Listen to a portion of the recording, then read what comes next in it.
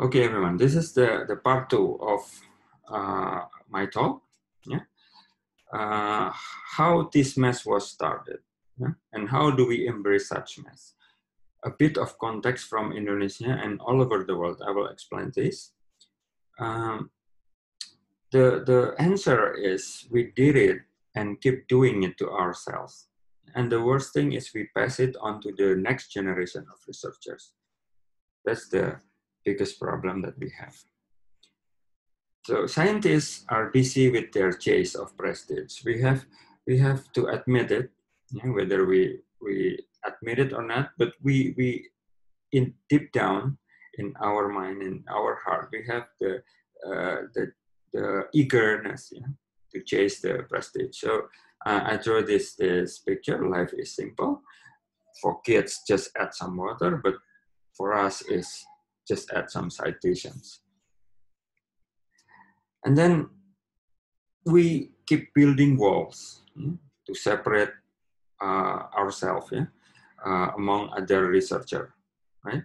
By building walls that they all think as reputation. So we all think that by putting all of those boundaries outside of more boundaries that we already have, like language, right? We set up another boundary, we set up another walls to and make it look like that it's a reputation. It's a wall that separate the ones that have higher reputation and the ones that don't have higher reputations. And also we keep building these walls even though we don't know the reason behind it, right? We're just keeping the walls. That's why I said that we pass on this message. We pass on the misconception of reputation to the next generation of researcher.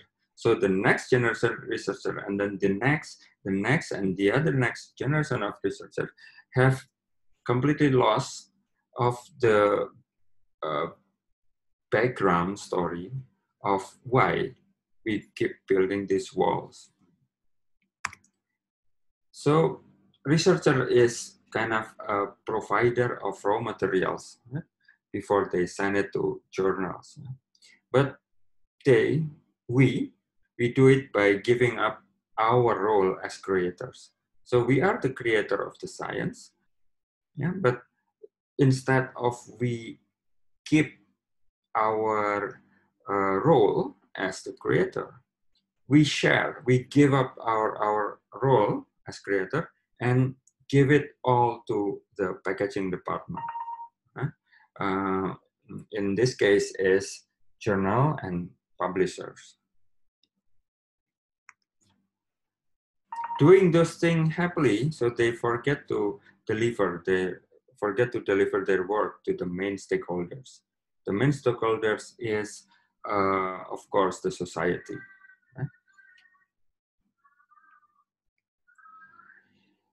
And also, the last part, of all the accumulation of problems, accumulations of the misconceptions, we forget the human values of science.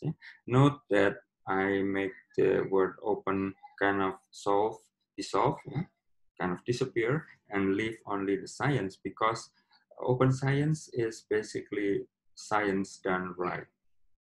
This is a picture that I draw from my interview with some colleagues with Stefania from Open Science TV. It will be aired soon, I guess.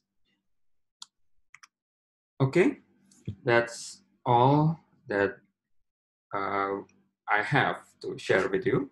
The two parts of the talk.